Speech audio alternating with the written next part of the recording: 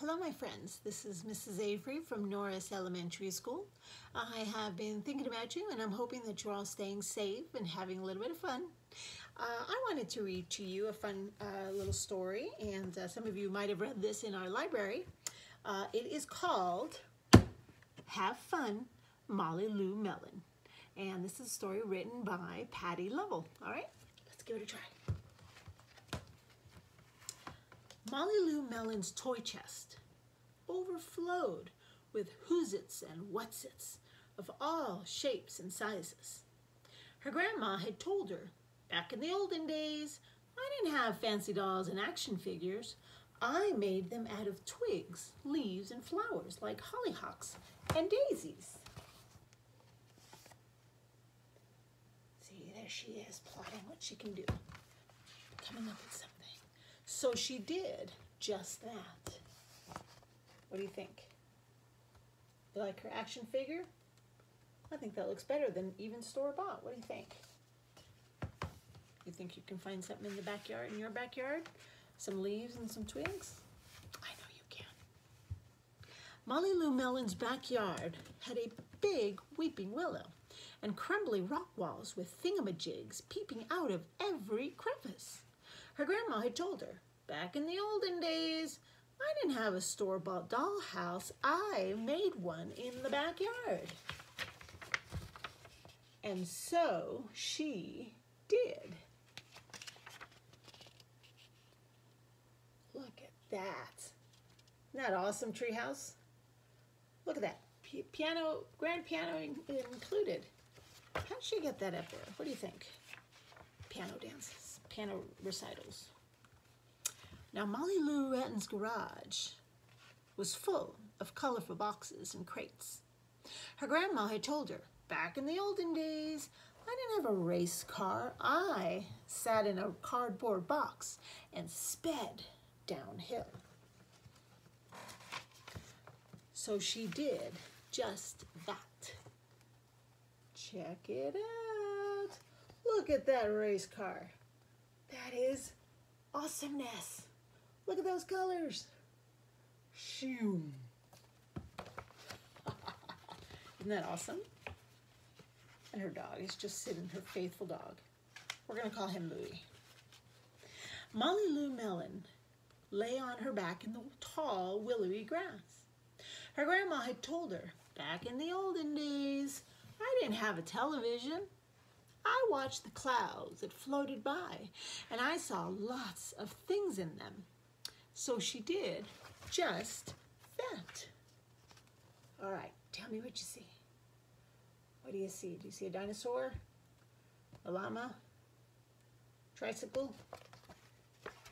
I think I see Goofy. But you know Mrs. Avery. I see Goofy everywhere. One day, new neighbors moved in next door. When Molly Lou Melon went to welcome their little girl, she heard Gertie say to her mom, "Oh, I'm bored, bored, bored." Molly Lou Melon invited Gertie over to play. On Monday, Gertie brought over her darling Darla Deluxe dollhouse, complete with an electric mixer and working chandeliers.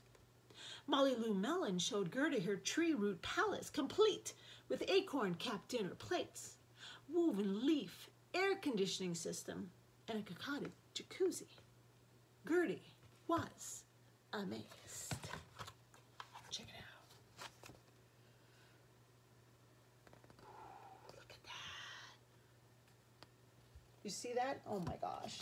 I mean, that spiral staircase alone is reason enough to give it a try.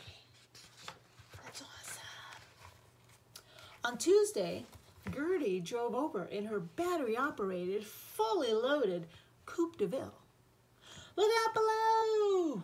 Molly Lou Melon screamed right before hurtling down the hill in her turbo box, hand-painted with orange and red flames.